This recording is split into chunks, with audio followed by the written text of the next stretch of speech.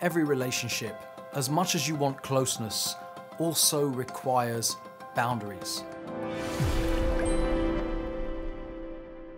In the desert, the Jews had a flat-packed temple structure that they carried around with them and would set it up almost like God's home wherever they were dwelling. We find that there were two words used to describe this portable temple.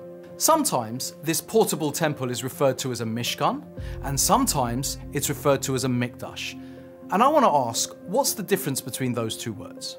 The word Mishkan means a dwelling place and gives us this idea that it was literally like God's home amongst the Jewish people where they could feel close to him. The word Mikdash, however, comes from the word Kadosh, which although we translate it as holy, really comes from the idea of separation.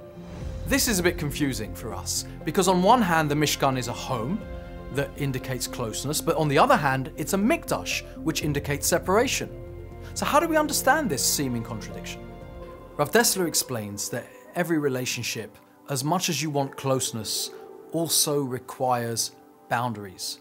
And a relationship that does not have these two ingredients is not a real solid relationship. It's very easy to get caught up in bringing yourself close to people, but it's a lot harder to respect their boundaries.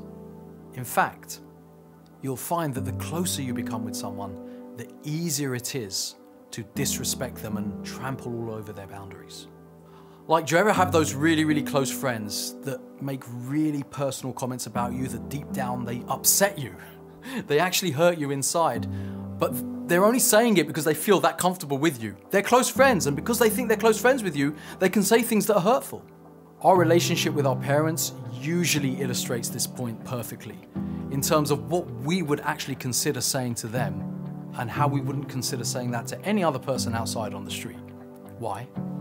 Isn't it because we feel so familiar with them and so close to them that we feel that we can get away with it?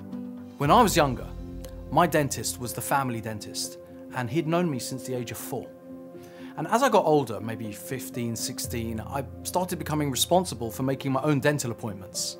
And because he was a family friend, I was really lax. I used to cancel appointments, not turn up, thinking, what's he gonna do? He's a family friend.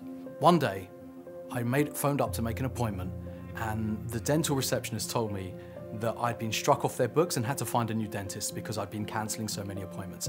Initially, I was really upset. Like, he'd been my dentist for years, and I thought, how could he do this to me? He's a family friend, for goodness sake. When I got older, I realized that I was the one in the wrong. I had a feeling of closeness to him, but I did not respect his boundaries. When I was older, I became a teacher, and it became very useful for me to know this, because at the same time as having closeness with people, which is a desirable thing in a classroom, you also need clear boundaries that you're going to enforce and hope that other people are going to respect. Only then are you in a true healthy relationship. To anyone who was ever in my classroom, and if I laid down the law on you, please know it was only coming from the place of wanting to have a healthy relationship with you, one that involved closeness, but boundaries as well. Be great, be a giver, have closeness, but have boundaries. Shabbat Shalom.